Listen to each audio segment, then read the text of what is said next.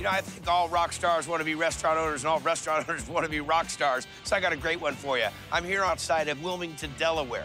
Now, this is where a record promoter toured all over the world with the big bands, the huge names. And finally, he said, that's it. I'm getting off the road. I want a taste of my flavors from home. So he opened his own joint. This is Stoney's Pub. It's an authentic English pub with an authentic Englishman. And to have you here is an honor.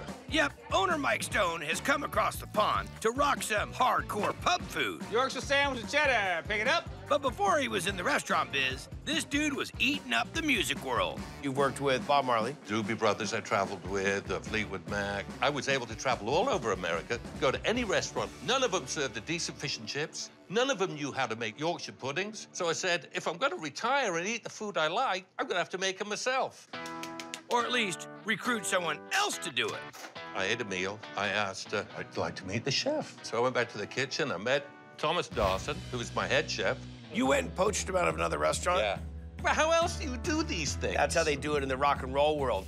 Yeah, it's coming along. It's like an extended family now. Mike, Thomas, they will not deviate from the authenticity of the recipes. Fish and chips up. I am a regular traveler to England. This is the best fish and chips I've ever had.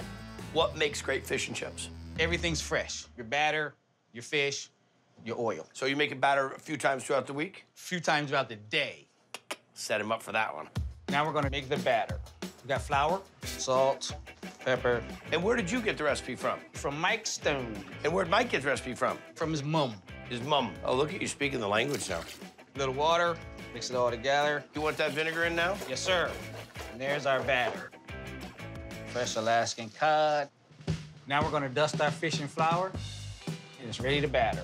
So now over to the fryer? Yep. For 11 minutes. All right, chef. We're gonna make tartar sauce. Mayo. I didn't think there was tartar sauce in England. You're right, Guy. There's no tartar sauce in England. We have to do this behind Stoney's back. Additionally, we had to do it behind his back. How about that? Stoney! How about that? Relish, a little Worcestershire, Old Bay. All right, so that's done. And how about the fries? What are we doing for the chips? I cut the fries, Soak them in the water. fry it off for 7 minutes. Back in the tub, fresh water. Okay, fry them for service. You got it. Let's see it. I like to put the chips on first, then that way you can build a little mound, rest your fish on. Flaky, tender fish, super fresh. Right? The batter is nice and crunchy. That nice big fry, great crunch. I don't like fish and chips because typically it's frozen fish, too much batter. If this is what fish and chips was every time I was getting fish and chips, I'd eat more fish and chips, man. Represent. Thank you.